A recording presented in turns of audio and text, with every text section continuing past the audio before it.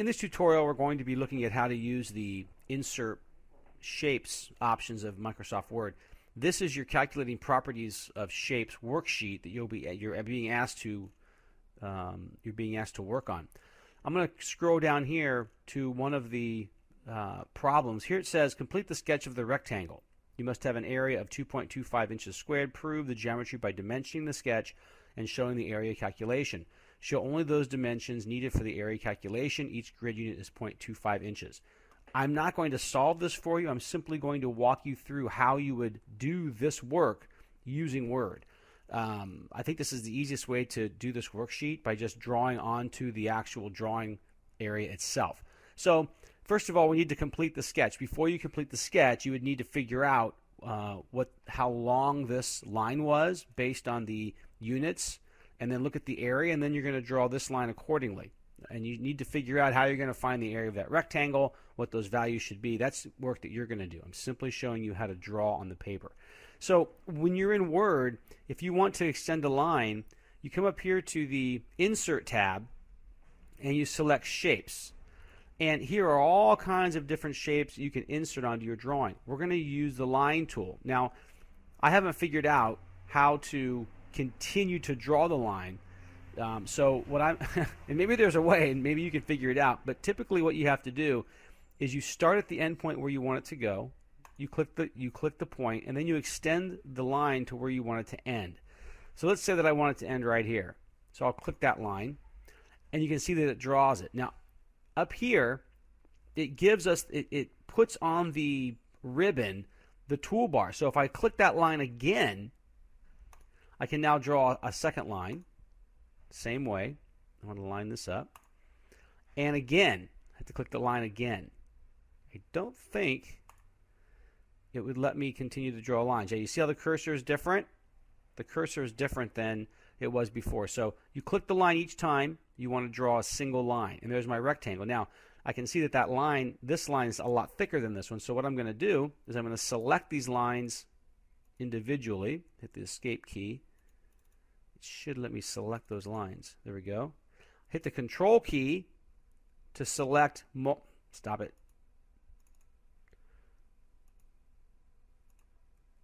It's not letting me select those lines. That's not cool. Oh, there we go. No.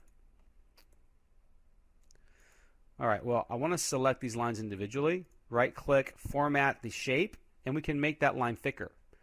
If we look at the line thickness, which is here. Here's the weight of the line. We can go ahead and type in 2, and you can see it makes that line thicker. Select the line, just the line, right click, format shape, and change it to 2. And that way you have a thicker line, and it lines up more with your...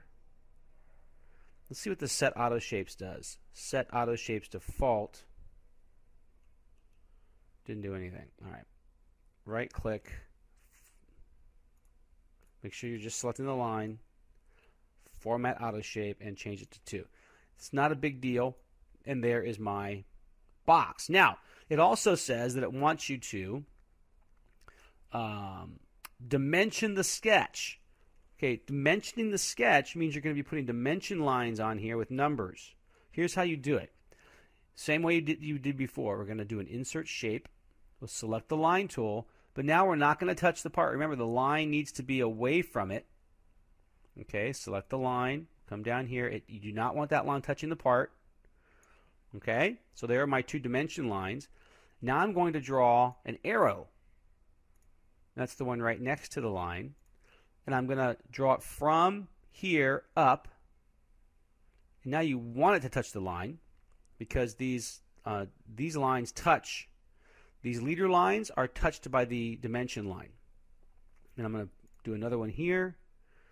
Insert arrow. I'll leave a little space there. Come down here and touch this line. There's my arrow. And then I can make this longer or shorter. I think I made it too long. There we go. And now I'm going to put in here a text box. Insert text box. It's not letting me do it.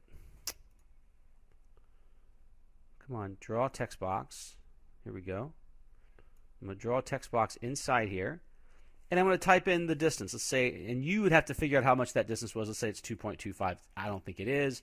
And then you need to put the unit, which is inches.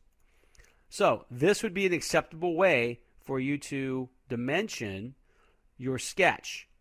Okay? So this is how, let me just do that again. So I want to dimension the length of this. So I'd come over to Insert. Let me click out of this. Escape. There we go. Insert Shape Line. And I bring the lines down from the edge here. Select the line here. Bring it down from the edge here. Then I want to select the arrows. Leave some space in the middle. Make sure it touches that line. Try to draw it straight like I didn't do there. Bring it across here like that. Touch that line. Boom. Okay. I'm going to redo this one so you can just select it and delete it. Insert Shape Arrow. Line it up there. Bring it straight across. Boom. Insert text box. Draw text box right here. And type in your distance and say it's 5.5. It's not. Let's just say it was. And then don't forget your unit. You need to have the unit. Without the unit, it's meaningless. Okay? So that is how I want you to do the work. See here, you have to dimension it. So you dimension the height and the width and then do your calculation. You can also show your calculation here. Let's say you wanted to do the area calculation. Show the dimensions needed for the calculation and then do the calculation. You can just type that in here if you want to. So you can do a text box or you can just type right into it. I would prefer a text box. So you can insert a text box right in here and then show your calculation. If I were doing the area of this, 5.5, and you can use an asterisk for times, or you can use an X if you want to, times 2.25 equals, and then you put and don't forget your units here, and then you would use your calculator. You come up with what that answer is, whatever the answer is, and then inches, and those are square inches, aren't they? So to show square inches on a computer, you would do this. Inches with the little caret, which is Shift 6. Or if you want to, you can use just a 2, and then you can use a format, highlight the 2, and then use a superscript. Boom. See that? The superscript. You can actually make your squares like that. Okay.